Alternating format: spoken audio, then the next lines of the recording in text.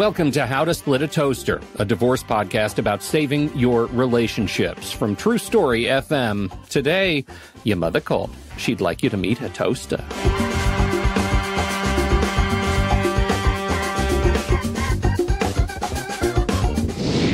Welcome to the show, everyone. I'm Seth Nelson, and as always, I'm here with my good friend Pete Wright. Divorce is hard, as we've said on the show many times, but love on the other side of divorce? You might feel like it's never going to happen. You might feel like you never want to try again. Well, we're joined by an exciting guest today who can not only help you realize that there can be love out there for you after your divorce, but also can help you navigate this confusing yet wonderful time. April Davis runs LUMA, Luxury Matchmaking, a nationwide matchmaking service helping clients all across the country. April's always intuitively felt that she can help people not just meet other people, but find quality matches that are long-lasting, take home to mama, marriage material type of love. And she's here to talk about that with us today. April, welcome to the Toaster. Thank you for having me. So I want to preface this, Pete, before you get started. Any questions I ask, my fiance happens to be listening, asking for the show, asking for a friend. I want to get that out right away. Yeah, this is a safe space, Seth. This is a safe space. April, I am thrilled to have you here because I think this is, it's a conversation we dance around often on the show, especially for people who are, fresh out of divorce, trying to navigate what it means to, quote, get back out there. The world is very, very different. And so we very much like to talk about that with you today. But first, Matchmaker. How did you know? Like, I'm looking at the LUMA website. You've got like 5,000 people working for you. It's massive. You've got this massive cadre of matchmakers out there. And I thought that we lived in an exclusively swipe left, swipe right world.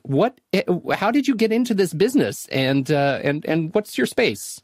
Matchmaking has been around for a long time. It's one of the oldest professions.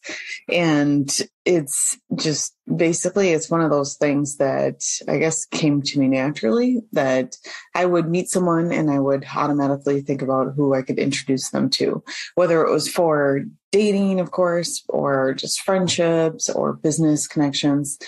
It's an easy way to really make an impact in someone's life and to help them out. And so it's somewhat of a gift. And it's also I think it's just a mindset, thinking about how can I help people. Can you walk us through the practical experience of using a matchmaker service? Like, what would it look like for me? Again, asking for a friend. What would it look like for me to come to request your services? What we do is people would basically, they can just go to our website, fill out the form, and schedule a time to meet with one of the matchmakers. And the matchmaker will go through a whole series of questions so that we can understand who they are and who they're looking for in a match.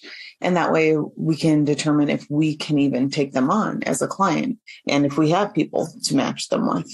And then from there, once they become a client, then we go even more in depth. We do a personality assessment, and then also we'll do a search on their behalf to see who would be a good fit. And we end up interviewing on average about 50 people per client. So it's like we're going on those 50 first dates for them so they don't have to. And as you can imagine, it's a ton of work. You can see my mind going, right? Right. 50 first dates. That is a lot of first dates. And I remember when I was way back in the dating world, my mother asked me, Seth, do you get nervous going on first dates? And I'm an extrovert. I said, absolutely not. I don't get a lot of second dates. I get nervous on the second date. but what's happening here is April's going to solve that problem for a lot of people. Right. Right. Yeah, we plan the date and we get feedback from both people afterwards so we can hear how it went, and then we can relay any feedback to our clients if they... Wait. What do you mean you plan the date? This is great. Well, so say it depends, nowadays a lot of times people are doing stuff virtually. So they're doing Zoom or FaceTime for first date. Or if they do meet in person, we'll figure out a good spot and time and everything and coordinate it. So they just have to show up, basically. Oh, okay. I want to get I want to get into more of the practicals, but you said something earlier that got my mind spinning. And I'm asking for Seth mostly. When you say you have to have them fill out a form to find out if you can even take them on, what are the criteria that would indicate you can't take them on? Well, first, the form is it's like just their name and email and like contact information. We actually have a conversation. We meet with them. We'll do a Zoom or FaceTime meeting with them to determine if they have realistic expectations. So if, it's somebody that is looking for someone that actually exists in our database or not. So yeah, we've had to turn away people that maybe they're looking for someone in an age range or demographic that is just not there. We just don't have the people that would be looking for them and want to date them in return. So the classic one is, somebody say it's, I don't know, like a 60-year-old woman that wants to date like a 40-year-old guy. Well, we just don't have enough of those guys that are open to dating someone 20 years older than them, or vice versa, or man or woman, vice versa and stuff. It just depends on the person and what they want and what their expectations are. There could be a reason why they're not finding what they want. I wasn't going to state the obvious. I was holding back, Pete. I know it's hard to believe. But now that the obvious is out there, like at least it sounds like you might be a helpful tool for these people to actually say, here's the red flag. We can't help you. Maybe you should take this to heart and think about why you're not finding the person that you really want. Yeah, and I think I think those people do. Most people are realistic. I'm just saying there's some people that we just, we will talk to that we just don't think are a good fit for us or vice versa. But for the most part, people have, they're open-minded. That's the main thing, is just being open-minded, because, it's not like Amazon. We're not, you can't just, get whatever, or McDonald's or Burger King and get whatever you want. I imagine that's really hard too right now, especially after 2 years of the pandemic. Like I think as human beings get rewired when we have certain behaviors with exchanges online and going to a website. It seems like this should be easy. Yeah, but I was just talking to a friend of mine. The supply chain's backed up. So mail order brides, way backed up, Pete. Come on. That's not what we're talking. Shame on you. I'm sorry. That's not what we're talking about. I want to transition to this idea of getting back out there. Because that's really, if you're listening to this show, you're likely in a position to have been married for some period of time. And we're looking to help you, dear listener, to get back out there. So, I turn to you, April, for your guidance. What do you see when people come to you who have been out of the dating market for many years? And what do you do to help them transition back into, if they feel like they're ready to start looking again? Well, I think that's where a service like this can come in very handy for people that haven't been in the market. So the matchmakers work hand in hand. We act as date coaches to our clients. We can give them feedback. We can help them to put their best foot forward. So some clients might need help with deciding what to wear or what to do or what to say on a date. And that's where we can give them advice customized to each individual and whatever it is that they need. So for example, we will connect them with a wardrobe stylist that will go through their closet basically and help them to get rid of things, or help them decide, okay, this works for your body type, and then come up with ideas on what would be a fun first date for them. So maybe if they're a little bit more introverted, they might do better with an entertainment style date versus interview style date, where they're sitting across the table from each other and just facing each other, feeling like they're in an interview. So it just really depends on the circumstances and the client, of course. I've got a million questions, Pete. You're looking at me. I'm looking because your mouth just started to open. Yeah. That's exactly how I make my arguments in court too. So it's not. So April, this is really interesting because it sounds to me, on the one hand, and I'm going to be a lawyer, talk out both sides of my mouth, that it's almost as if you're having them put their best foot forward, like, hey, we'll help you pick out the clothes and stuff. But really, what I was hearing, the underlying of that is you're giving people confidence to get back out there. Yeah, there's definitely, that's a big part of it for sure. And then they know that the person that they're meeting is legit. It's someone that we've vetted for them and we think is a good fit, wants the same things. They're looking for a serious committed relationship as well. They're not just, some scammer online, or they're not looking to... And what about that person who's like, I just got to have a long relationship, just got to have a divorce. I'm just trying to get back out there. I want to have a nice time. If it leads to something great, but I don't really feel like I'm getting married anytime soon, if at all. How do you work through those issues? Or do you say, yeah, we've got people to meet, and if it goes somewhere, it goes somewhere? Absolutely. That's totally it. It's just, there's a lot of people online that are looking for casual hookups, and that's not what we do. So we're looking for people, and we're helping people that actually want a relationship and want a connection. Talk to me about what is hard for people who are getting back into the sort of marketplace for relationships. I imagine people are coming to you saying, not only do I not know how to dress and I don't want to be in an interview, but I don't even know, I don't even have on my radar the kinds of mistakes I'm about to make on my first date back. What are the kinds of things that you see that are challenges for folks? Well, there's just some things that come to mind that I've seen that, for example, what not to talk about on a date. We try to steer people away from talking about politics or religion or sex or their ex, Oh my God. I was jumping up and down over here. Do not talk about your ex. Right. That's one that a lot of people think, well, here I'm on a date. We both know that we're both single. We both have dated before. We have that in common. So let's talk about that. And they end up turning it into a therapist type of session. And that they don't want to hear about your past relationships. They're there to get to know you. And, you have been on this planet for many years. There's plenty of other things to talk about other than your ex. And usually it's not anything good to say. And that negativity just, carries through. And it may be justified, but that it always is perceived as negativity, and people will associate that with you. And when you're on a date, your mindset needs to be about giving that person a good time and having fun. And it's hard to do that when you're just complaining or bitching about your ex. Yeah. Do you hear that, Seth?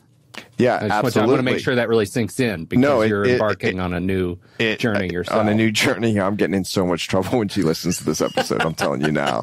But here's the deal, April, and I will share this, is when I was dating and I am a divorce attorney, people would say, well, what do you do? And I would say, well, I'm a lawyer. And I would leave it at that. And then they would say, what kind of law? And I would say divorce. Yeah. And then I would always follow it up, which I thought was a very clear signal to set up boundaries that, I work really hard, and I work hard at work. And I also work hard to leave work at work, because I don't bring the divorces home with me. I am divorced. I'm very close with my former spouse. That's important to me. Like, I don't know how many different ways I was saying, do not tell me about your divorce. Oh, yeah. And inevitably I would hear, oh, I had the worst divorce ever. And I'm thinking to myself, check, please, because they didn't get the hint. And they start telling me about the divorce, which, oh, by the way, is not the worst divorce ever, which I would never do. But let me tell you about my day and what I was dealing with for these other people, not me. Right. So it just was horrible. And all my buddies, I would tell them, hey, if you're going out, don't talk about your ex. This goes right to it, though, Seth. And I think I think that gets what April was saying, too. It's this idea that not only should you not talk about your divorce, but you should be aware when you're in the situation, it's really hard not to talk about your divorce, right? It's the idea that, this is a thing we have in common. Let's go ahead and talk about it. But, I know I shouldn't do a lot of other things, right? But I do them because it's really hard not to do those things. And so I think that's important if you're listening to this to know. You might be saying to yourself, yeah, I would never talk about my divorce, until you're over that candlelit dinner and you're running out of things to talk about. And so suddenly the divorce starts spilling out of your mouth, right? It's always the last minute. You have no idea what you're talking about, and then you're in divorce talk. Yeah. Yeah. That's a good point, actually, Pete. I never really thought of it that way. So I'm gonna chalk one up for you there, buddy. God, that's solid. Bell? I don't have a bell. I know.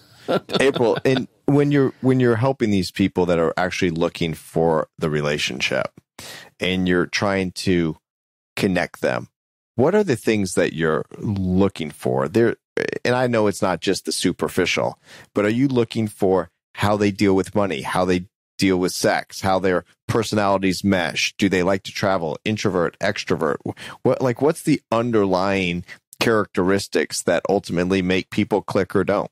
Well, the biggest things are people's values. So you start with, if they want kids, if they already have kids, they don't want more kids, that's a big one. Or religion. It depends on what's important to the client, most important to the client. Maybe the client is retired and wants to travel a lot. So they're looking for somebody that can also have that same kind of lifestyle. And that's a strong value of theirs as well. So it comes down to what's the strongest, I guess, the values, first of all, because it's never going to work if two people are very different and say somebody wants kids and somebody doesn't, then that's just not going to work. So let's not even introduce them to begin with. And you'd be amazed. Well, maybe, Seth, you're not amazed because I'm sure you've met these people that end up getting married that think very differently about religion or children. And it's like, well, why did you should have never got married to begin with. This is like basic 101. Right. And I never tell them that. They usually are telling me that, like, I knew it walking down the aisle, so to speak. Right. So, right. Yeah. People probably told them too and warned them, well, don't do it, but they do it anyway. So, and that's actually part of why I started this business. My husband's a divorce attorney and we were talking about relationships all the time. Yeah. And he'd tell me these stories and, I meet them as clients now too. And it's these people should have never got together to begin with. So we try to keep them from meeting someone that's so different, so off, and then just put them in front of someone that complements their lifestyle.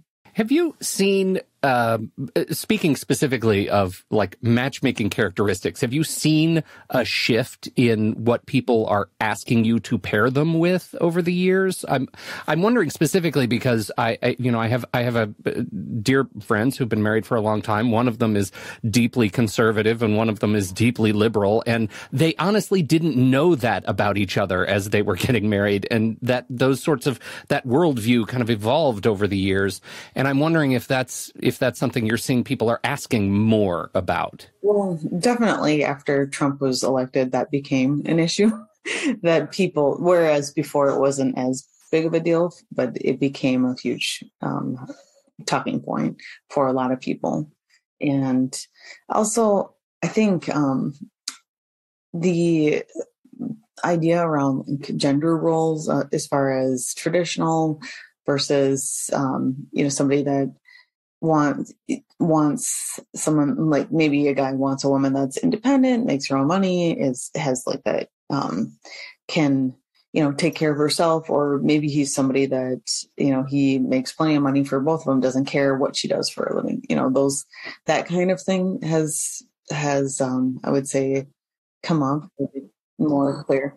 This just sounds really healthy to me because, I have one friend who is very close with my fiance, and when she was on the apps, she was going through like left, no. And she's like, okay, went through all the inventory.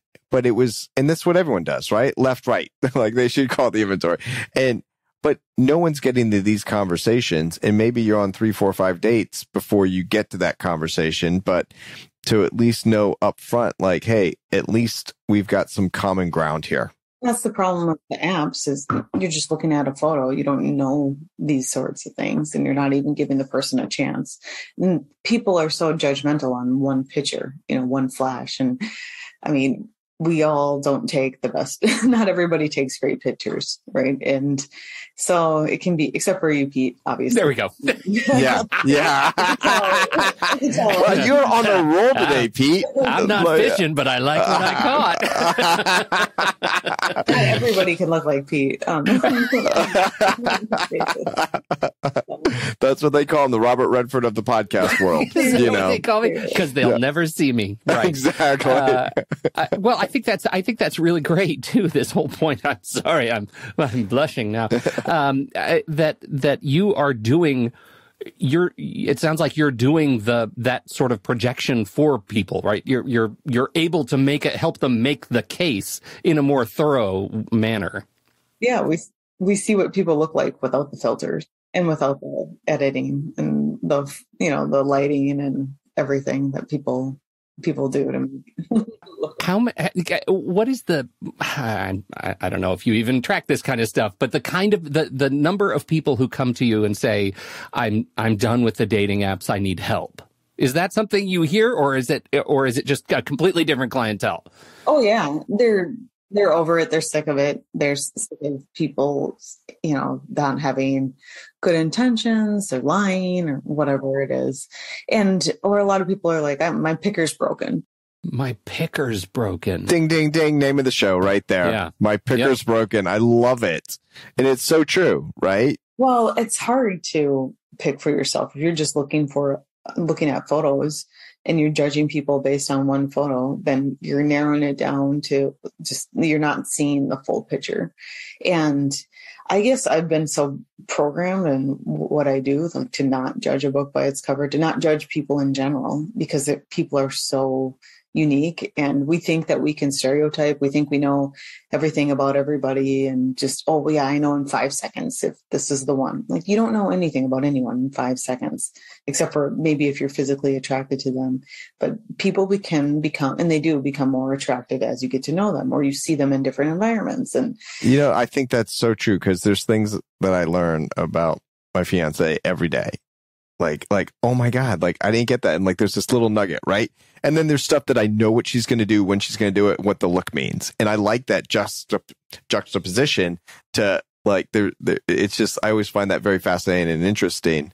Do people call with very specific, I'm looking for this? Yes. Yeah. We do get some people that are very focused and want, something very finite. So like when you say they call up and say, I'm looking for a short Jewish bald lawyer. Are they getting that granular? I knew it was going to get there. I knew asking that's where for we a friend, were going. Pete. Asking for a friend.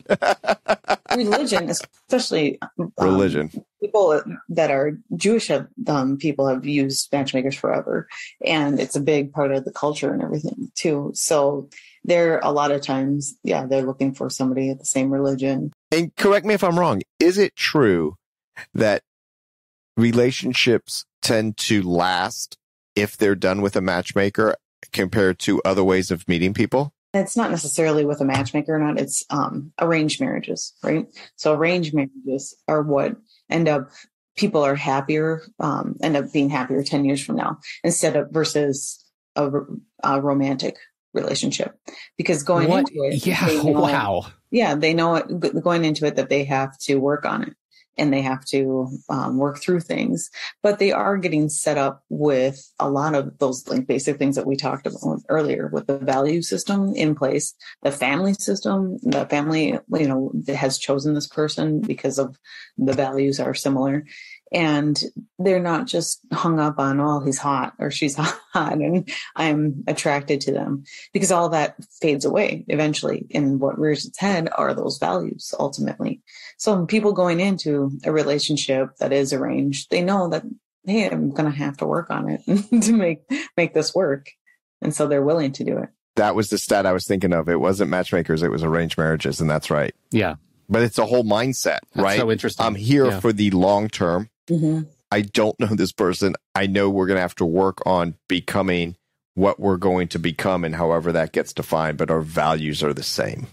And people that know us know that our values are the same. That's fascinating. Yeah. So they end up not only happier, but the relationships work out long term more often. Huh. That is fascinating to me. Yeah. You would think it would be just the opposite, right? Yeah. Especially nowadays where you have the freedom and you can, people don't really do it as much, right? Yeah. Arranged marriages, and you can get divorced more easily nowadays. But yeah. Ding, ding, ding. That music to my ears right there, Yeah, Pete. right. Yeah, keep it coming. Somebody just pulled the arm. But that's also, that is the problem, because it's so easy to be able to throw in the towel and call Seth and get a divorce. So yeah. So how then do you? I mean, you already told you have wardrobe consultants. You have you have people that come in. How do you do any sort of like actual relationship coaching for people who come to you and are like, I'm divorced, I don't know how to do this, clearly I need help? Yeah, date coaching, relationship coaching, I think of as when people are in a relationship, and okay, it's more so around date coaching. So how do they show up? How do they portray themselves, and a lot of confidence, boosting and different things to help them to feel more confident going into the date. And I'm thinking specifically about like how do you show up in the date in a way that's going to help you with the longer term commitment to a potential relationship? I think the biggest thing is mindset going in, being that of someone that is there to give versus receive. I think so many people go into a date and they're like, okay, show me why I think you deserve another date, and show me, like, impress me, and they're like waiting for the sales pitch somehow, right? Yeah. Well, they're waiting for the other person to do all the work, do the song and dance, versus putting any effort in themselves. And I've heard about it too, where, okay, they show up, somebody shows up for the date and they have very low expectations. They go to the bathroom and like spruce themselves up because they actually like this person. And like, really, that obviously they didn't really put in that much effort until after they realize, oh, this person is somebody that I might like. So they put in an effort just by going in the bathroom. But it's more so around, them being on and focused and like getting to know, asking them questions and listening and showing that you're interested, because people like to talk about themselves, and they like people that like them. So when they realize that this person is really into them, asking them questions, getting them talking about their passions and interests, then they're enjoying themselves more and more. So it sounds like you should just live in the moment. Oh, there you go. Yeah, put the phone down. That's one way to say it. No, that's what you just described. Like, hey, you're interacting with someone, you're interested in what their hopes and passions and dreams are, and if you find it inquisitive, if you're doing that and you're thinking about your ex or bringing up your ex, then you've just gone off the rails, right? Or if you're thinking about, is this the one? I'm going to have to, have sex with this person. Are we going to get married? Da, da, da. Like, do they check all my boxes? I need to, that's not fun. Nobody wants to be on the receiving end of the 21 questions like that too.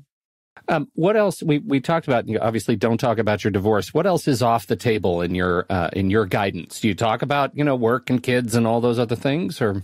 For sure. It's more like religion, sex, politics.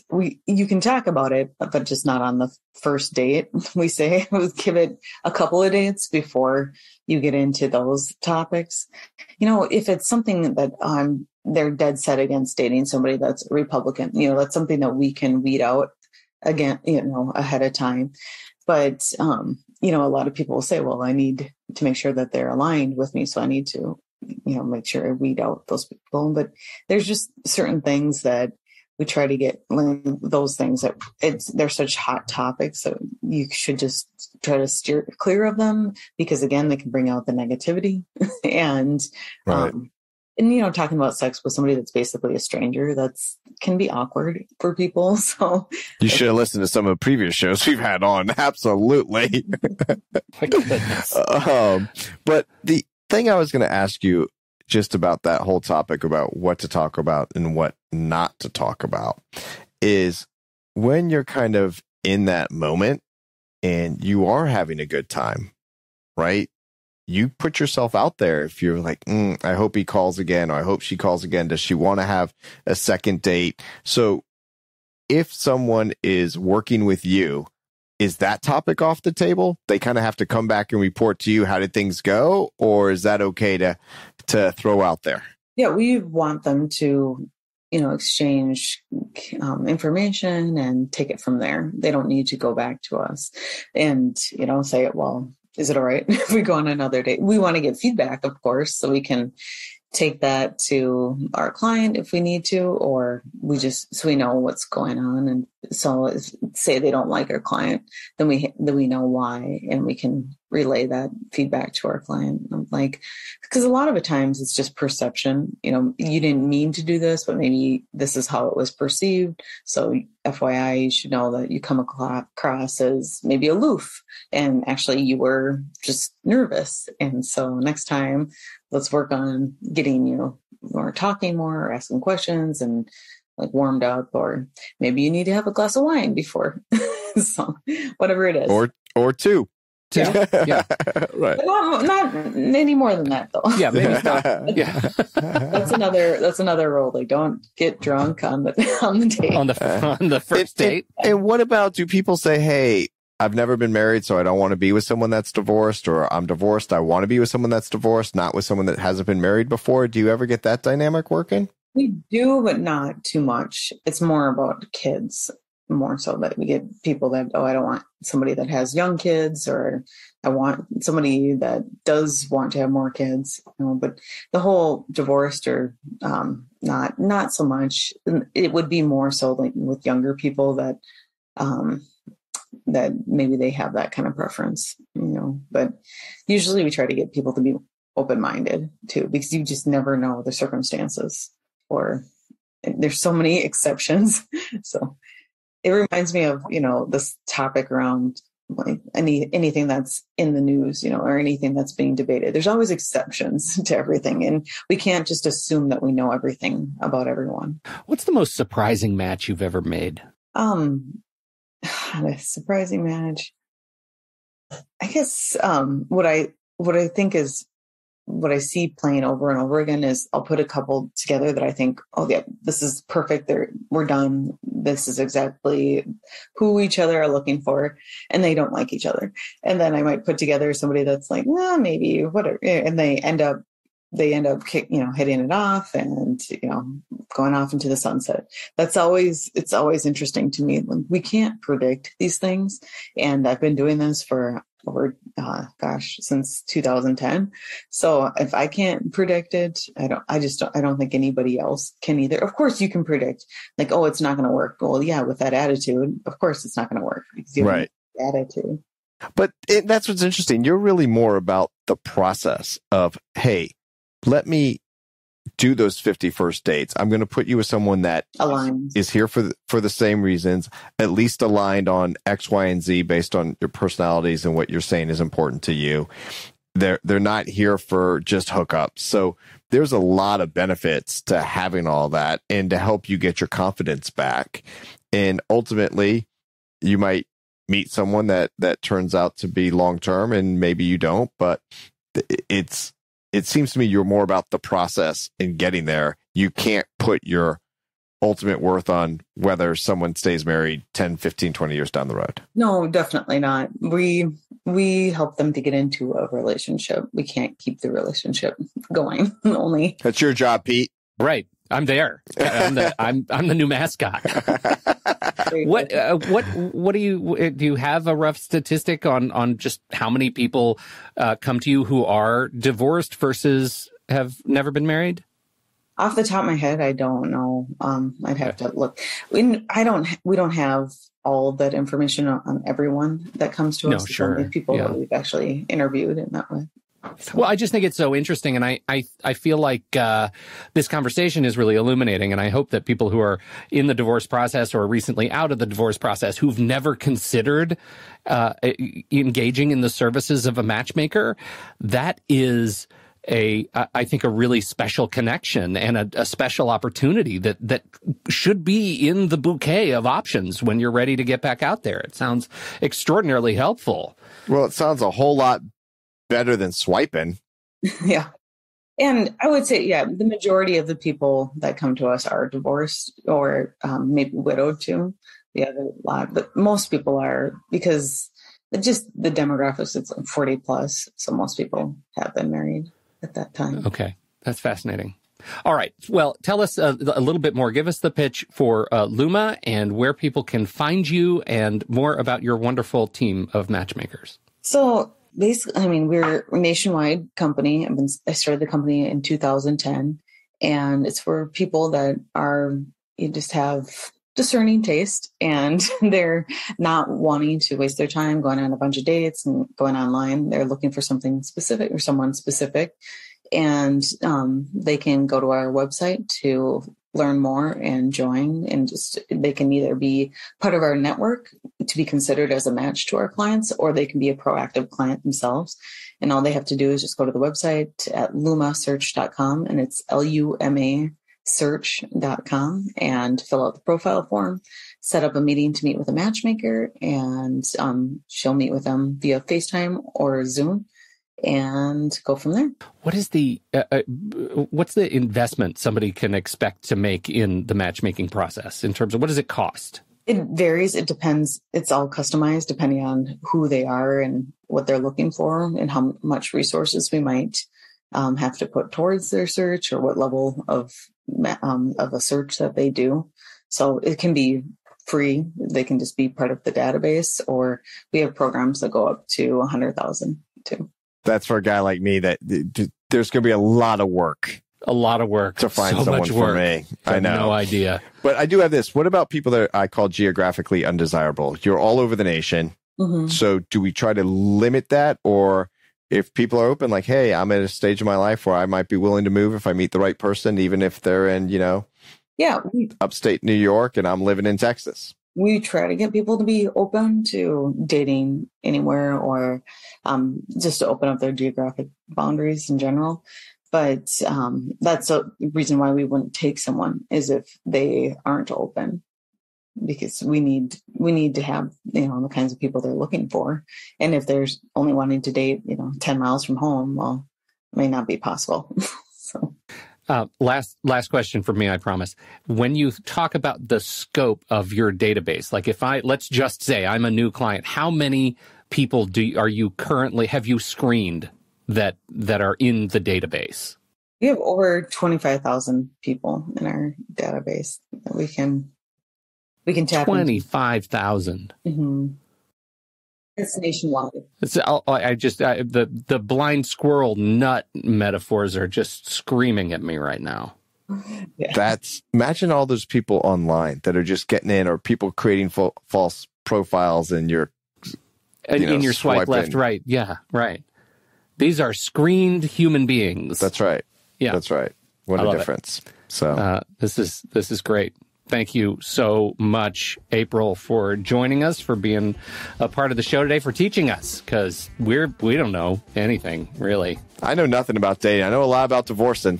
Yeah, right. So he lives on the downhill side. This has been really fascinating. Thank you, April Davis, on behalf of LUMA Luxury Matchmaking. Don't forget, everybody, you can ask us questions. Bring us those questions. Head over to howtosplitatoaster.com/questions, and you can ask us questions, and we'll answer them. Seth will answer them, and I'll make jokes. It's always better that way. That's what we'll do. Don't forget to do that. We love your questions, and we'd love to talk about them some more. So thank you very much. On behalf of April Davis and Seth Nelson, America's favorite divorce attorney, I'm Pete Wright, and we'll catch you next week right here on How to Split a Toaster, a divorce podcast about saving your relationships.